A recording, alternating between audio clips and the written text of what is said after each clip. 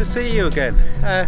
Today I'm up at RSPB, Bempton Cliffs, doing a bit of gannet photography. Now, Bempton Cliffs is a fantastic place to come and photograph gannets.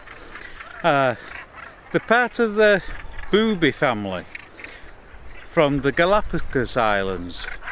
The blue-footed boobies, the red-footed boobies, the brown boobies, and gannets belong to the same family. Now, gannets are the UK's largest mainland seabird. Well, UK's largest seabird actually. And they're fantastic birds. I mean, they dive at roughly 60 miles an hour, go to depths of 10 to 30 metres to catch the food, and they swallow the food before they even break the surface again. It's fantastic. But nature's evolved them to be able to do that, because in the brain, well, surrounding the brain, they have like air sacs which protect the brains from diving at such fast speeds so they don't get brain damaged. And they can see underwater because they have like a clear membrane that goes over the eyes when they actually dive into the water. And they're fantastic. They'll move the wings back in such a way that they're almost like an arrowhead going into the water, and they dive at speeds of up to 60 miles an hour, which is blooming fantastic, really. So yeah, some of you may know, but I've actually got a new lens that I'm going to try out today. My 500mm f4 prime that I've just acquired not so long back. It's a fantastic lens. So the images that you'll see today are taken with this lens. So we'll get on and photograph some birds, and the birds are flying nice and high today, which is wonderful because we've got a wind coming from north-northeast today, which enables the gannets to basically hover and fly above the top of the cliff edges. So well, without further ado, we'll get on with it, and we'll see what images we can find.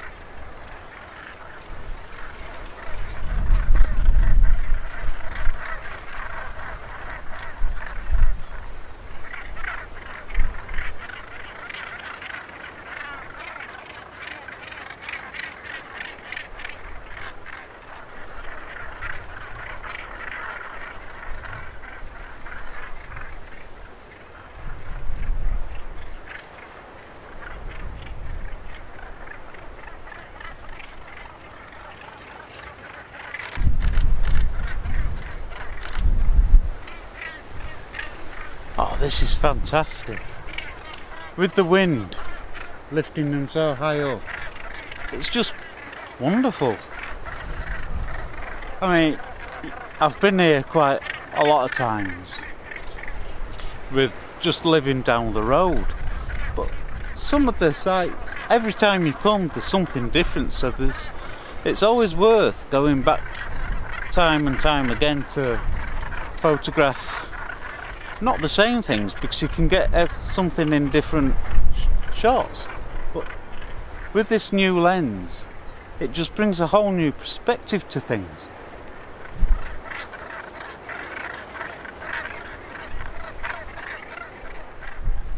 This new lens is fantastic. It's, like I said, it's my new 500mm f4 prime, and it's actually from Sigma. I didn't go for the Nikon one because it would nearly double the price. But yeah, I'm getting some really great shots from it. I've just moved a little bit further down, just so the background's a little bit different, and trying to get some of the gannets as they're flying down just below the top of the cliff edge, so it's a green background instead of blue. Right, never be afraid of trying something a little bit different. Right, if it doesn't turn out the way you wanted it, these days you haven't lost anything, because with the digital cameras now, I mean, the memory cards are fairly reasonable in price and you can delete them, so you're not having to, like way back when you had to buy a roll of film, then go and get it developed and then find out that you've missed the shot. You can review straight away. So try things that are different. Don't be afraid to experiment. Like today, when now it's really bright, experiment with your aperture or your ISO and your shutter speeds. Because today, at the moment, I'm shooting northwards again, and my shutter speed I've had to bump up because of the sunlight. I could change the aperture, but I wanted a fairly blurred out background. But if I didn't want that blurred out background, I could up my aperture as well. And I'm shooting at ISO 100 anyway. So yeah, try something different. You never know, that you might find something new out about your camera. I'm learning all the time, just like everyone else. So I've got to get back to it.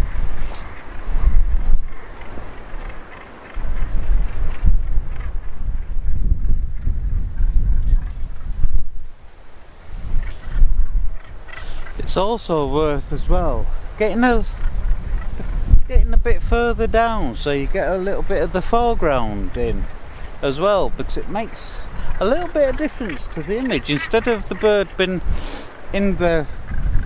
just in the sky, you get a little bit of foreground, and it just sets off the picture nice, I think.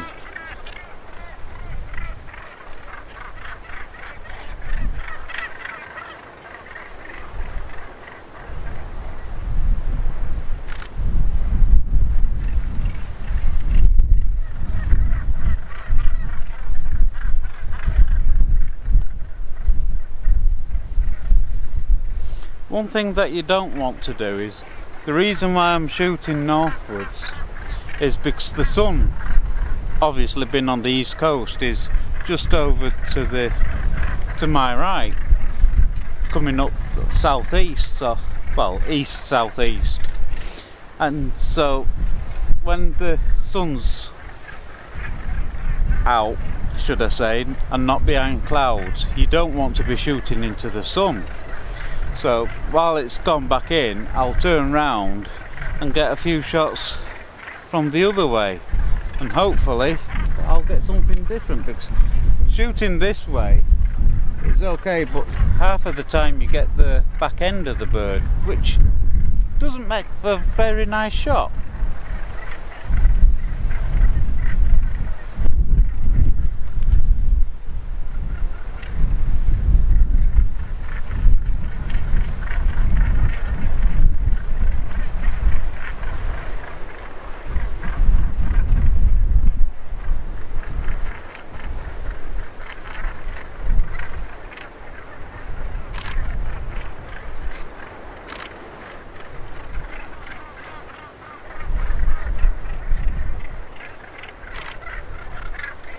It's also nice as well to get them while they're in the colony, landed on the ground. You can get some pretty nice images, but you can try portrait and landscape.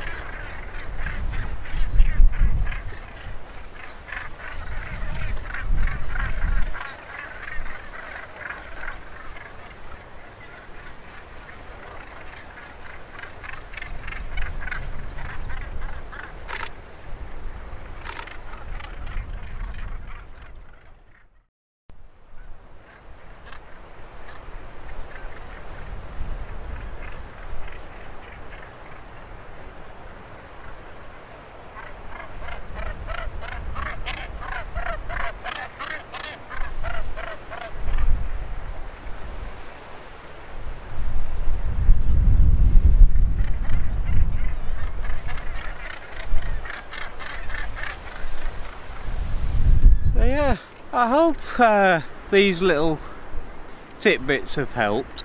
One thing, it's very hard to tell which is the male and the female gannets. One way is the males are a little bit darker in colour. They're not as... I won't say they're not as vibrant. They're little bit more vibrant than the females. But apparently it's very hard to tell the difference between a male and female. Now some people say look at the legs, because some have a bluish vein going through and some have a yellowy blue vein, but that's not 100% reliable. So it's very hard to tell. Anyway, I hope you've liked this video. If you have, please consider subscribing. If you're already a subscriber, thank you for staying with me, and I hope to get out again fairly soon. Things have been a little crazy at the moment, but that's a good thing. So until next time, we'll see you again soon. Bye bye.